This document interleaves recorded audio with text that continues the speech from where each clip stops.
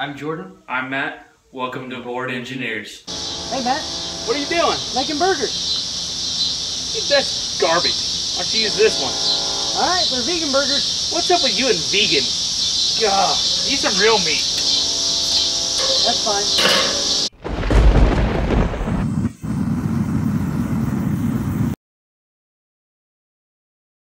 Alright, so we're getting started on the spatula project. This is that 1/2 inch by 1/2 inch we used before to make the hammers out of. We're going to throw it in the fire, get it hot, start tapering this end down to connect it to our flat stock. Here we go.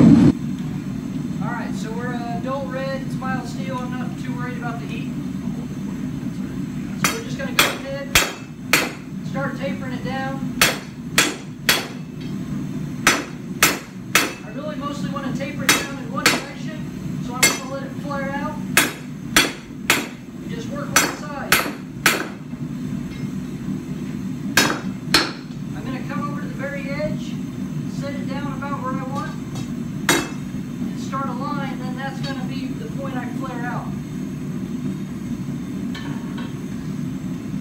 We're just going to keep working that taper down.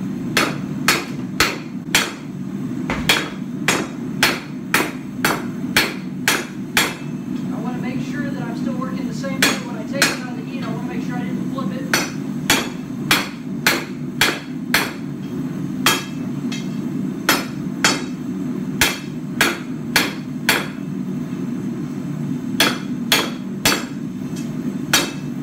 When I do flip it over, I want to walk the rest of the piece off the anvil. That way I'm not centering the material.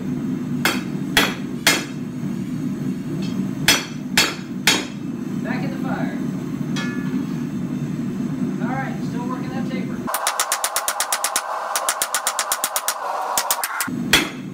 You're not just swinging crazy to move metal. Every time I miss this one more spot, I'll have to work out as the metal gets colder.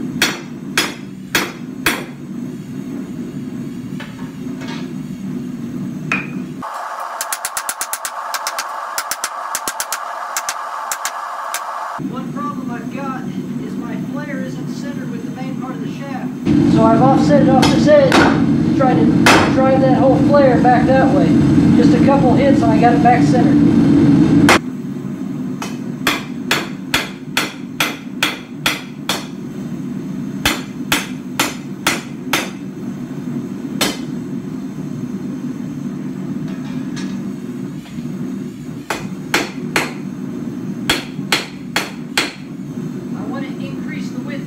So I'm going to take the bead side of the hammer and I'm going to work in that same fashion.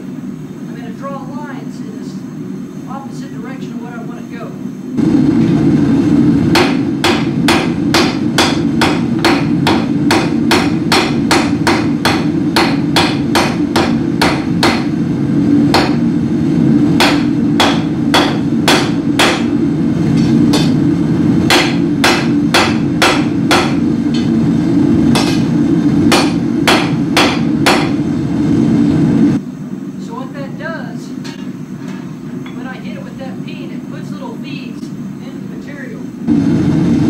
So it makes the material want to stretch more in that direction as opposed in all directions when you hit it with the flat side of the hammer.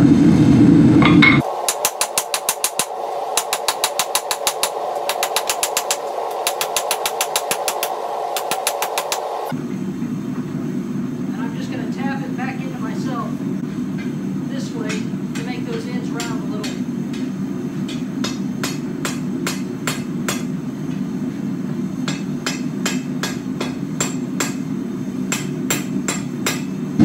Alright, so we're going to finish rounding out those corners just a little.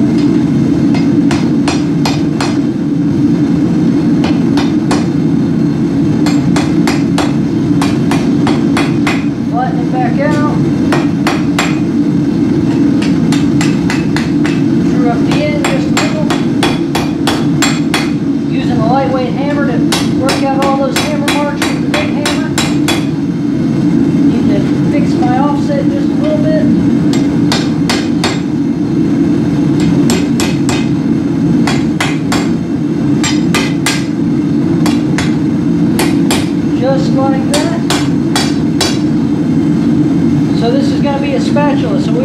that in just a little bit. Now this is going to make Matt's job a little harder, but never mind, we'll hold off on that and I'll show you why later. I'm going to cool that end off. Just being mild steel, it's not going to hurt anything. We're going to go ahead and let Matt try to redeem himself and taper this off at about 11 inches, and we'll see what happens. Okay, so we're going to start tapering. So since we're doing 11 inches, we need to move back a little bit because it's going to neck down. So I want to move it back a little bit. We're going to stretch about a couple inches. So move that over here so I can start working it. Put it on the edge of the anvil. Makes it a little easier to start tapering this edge down. And we're going to want to work all four sides. We're not trying to spin this end out.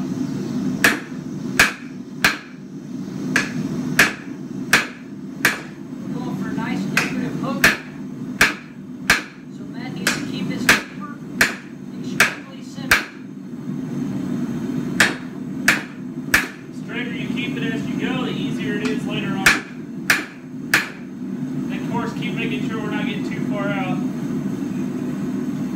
Not doing too bad so far.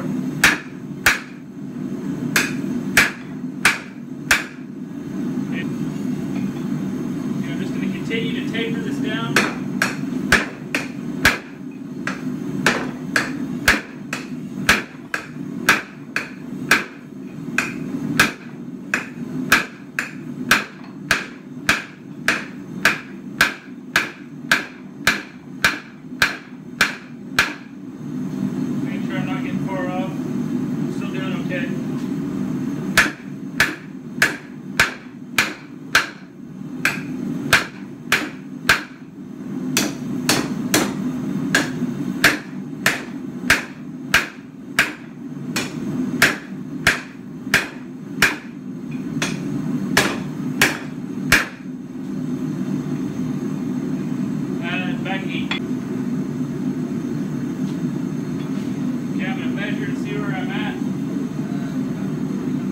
Alright guys, we're having a little camera issue here, so Matt's working on that. I'm going to taper his stuff down, so if this comes out well, remember I took over.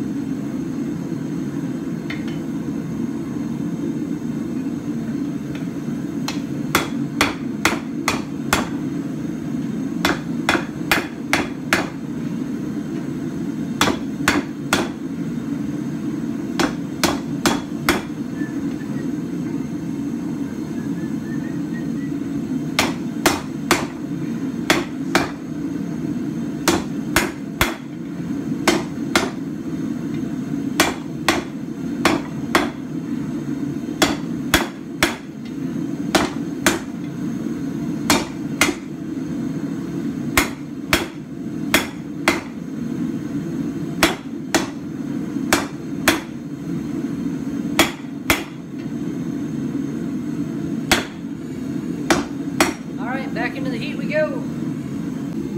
Alright, here we go again. You gotta step in front of you, throwing my remote. So, as it gets thinner, it gets hotter faster.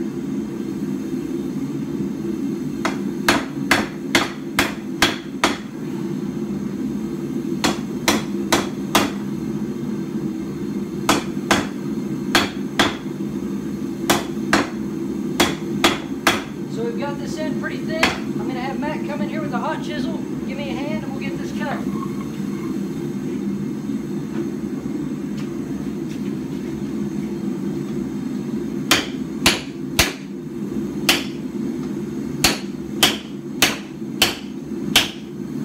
Alright, back for another heat and we'll get it cut the second time. Alright, here we go. We're going to finish hot cutting this.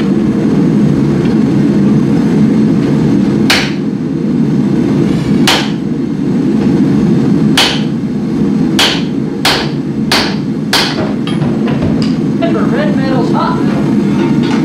So is black metal.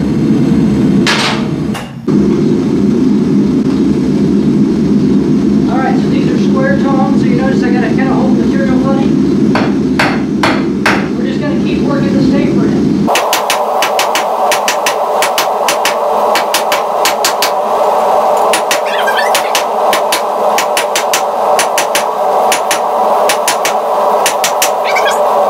Okay, well, we're going to continue to work this taper down. I finally stole everything back from Jordan. He's greedy when it comes to being around hot metal.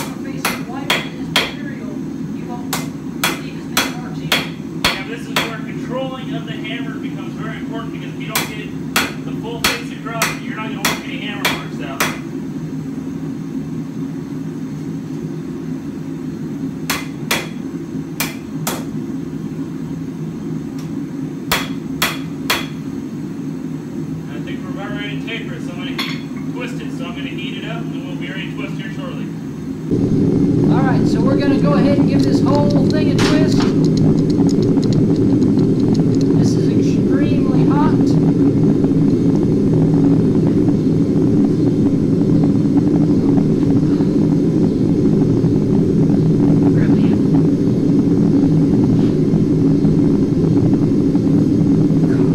Not hot enough, we're going back to the forge. Because we're too slow, basically. Yeah, it took too much time to get the camera set up. Alright, take two on this. Got that clamped. Got this clamped on there. So we got a multitude of things working against us. My vise isn't locked down. This is wanting to twist all over on us. The main thing is Jordan's vise isn't locked down because he can't decide where he wants to put it. Pretty much. Alright. That actually, we'll straighten that up here in a minute, but overall I think it turned out pretty good. I think that's what we want to go for. We're going to put it back in the forge just for a second, tap it out straight, see how it looks, and maybe decide on twisting some more or not. We'll make that decision here in a second. Alright, so we got that twist going. I'm going to just straighten this out to see how it kind of looks.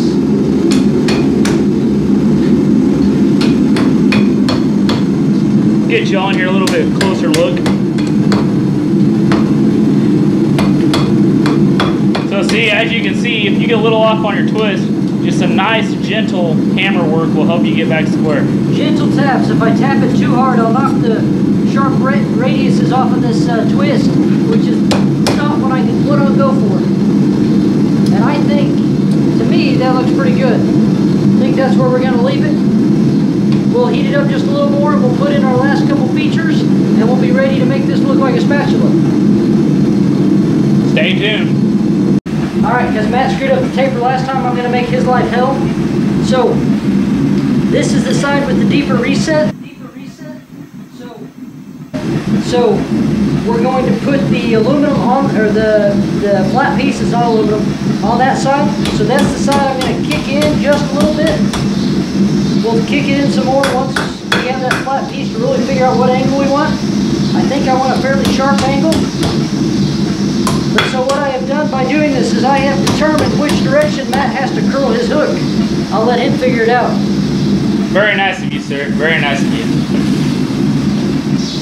Alright, so here's his test. We'll see if he can twist it the right direction. Amateur hour right here. So see, I almost started the wrong way. But, know.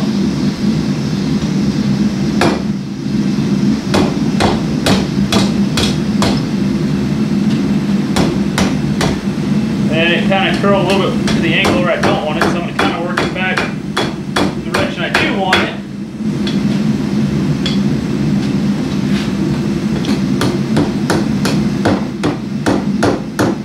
Then I keep working it around here. That's kind of what I'm looking for. Flip them one end. Maybe a little bit more around. Now tap, smack that inside. Grab with my tongs here. Better position real quick. He had some shorter tongs that, you know, you could actually work some of the smaller stuff with. It'd be a little bit easier. But you know, that's another video.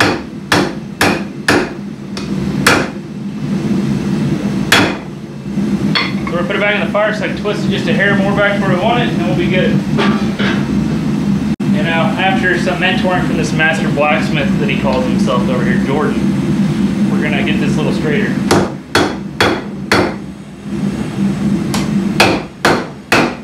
So the key to what he's doing is his metal is bending this direction. You want to, when it bends this way, you want to hit down on that bend. You don't want to hit here and try to drive a U-shape down. It just doesn't work near as well. And now I've got it pretty straight the way I want it, as you can see. So now we're going to work on getting the flat part of the spatula on. So we're gonna take a flat piece of metal, flare it out, cut it to the shape we want, flare it out, and we'll rivet it to that. That's what we're gonna do next. Okay, what you missed is Jordan decided to put dicam on it. And for you people that don't know what dicam is, it's basically a marking fluid for machinists. Well, if you don't have that, layout fluid is what it is. And I had to have some just because it's this nice, pretty steel blue color. You don't want the red stuff. It looks like you killed yourself and blood's everywhere. So we use the blue. So you can use Sharpie as well. You just highlight the end. And all that's going to do is give you a nice sharp spot to line. So I'm using a pair of calipers. You can use a tape measure. You can use whatever with a sharp metal edge. And all I'm doing is these are a 1/2 inch or a 1/4 inch rivet. So the diameter of them is a 1/4 inch. That means your radius is an 1/8 inch. So if I come in a 1/4 inch, I'll have plenty of space. So I'm just going to come along this edge and make a line. And if you can make a line. If I can make a line. I got a line there. You probably can't see it on the camera. And all that's going to do is give me a spot that I can center punch and hit with the drill. And I'm going to do the same thing this way. But because I've got such a large area, I'm not going to do a 1/2 inch. I'm going to do 3/8 because I like nice fractional numbers. If I can set my calipers here. Close enough. So the spot that those two lines intersect, which I can't hardly see, so I'm sure you can't. Probably not. Oh. Anyways, that's where we're going to get it drilled. So we'll drill it, come back. We'll drill the spatula to match. And then we're going to do some hot rivets. Yep. Okay, well, we came back and we were only supposed to drill 2 holes, but Jordan didn't listen to me, and I warned him a couple times. So we have 3 holes because he drilled these 2 holes, first 2 holes, too close together to set 2 rivets next to each other. We're using these 1/4 inch hot set rivets, which you can see, and typically you buy them in blacksmithing, or you can order them online at McMastercard's place. You can order them several other places. I'm sure you can get them off eBay. Centaur Forge, any blacksmith supply online store. So where we messed up, so everybody can learn along with me, because it's been a long day, is I measured the diameter of the rivet, not the head of the rivet. So when the 2 heads of the rivets line up, they interfere, as you can see. So that's the problem. So that's why we had to drill the 3rd hole. So we're going to let these heat up, and then we'll get back to you as soon as these are hot. Okay, so we're going to try to drop these hot rivets now that I oversized them slightly. One thing that'll help you That's is...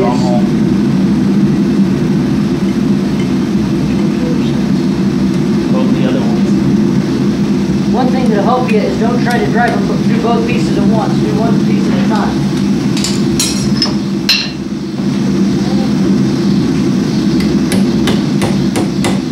Alright, so we got it driven. He's going to just lay it flat on the anvil. We didn't get it driven. Let's put that over.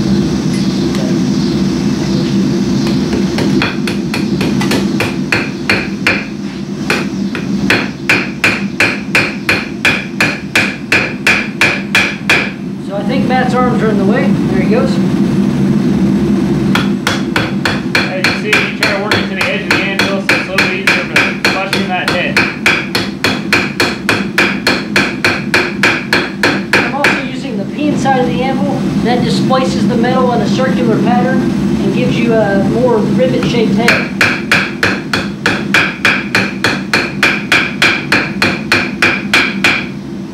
Alright, before we get that too tight, we're going to go ahead and grab this other one out of there. So this time I picked the rivet up kind of this direction, whatever direction that is. And that didn't help me much at all. So I'm just going to barely get it started. Alright, now flip it. Oh. Yep, we lost it.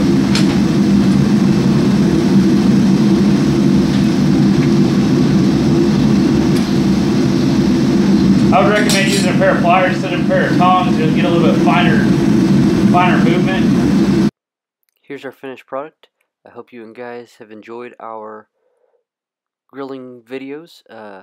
If you build this along with us, make sure you use a thick enough material for your spatula. Please comment, like, subscribe, and stay tuned for the next one.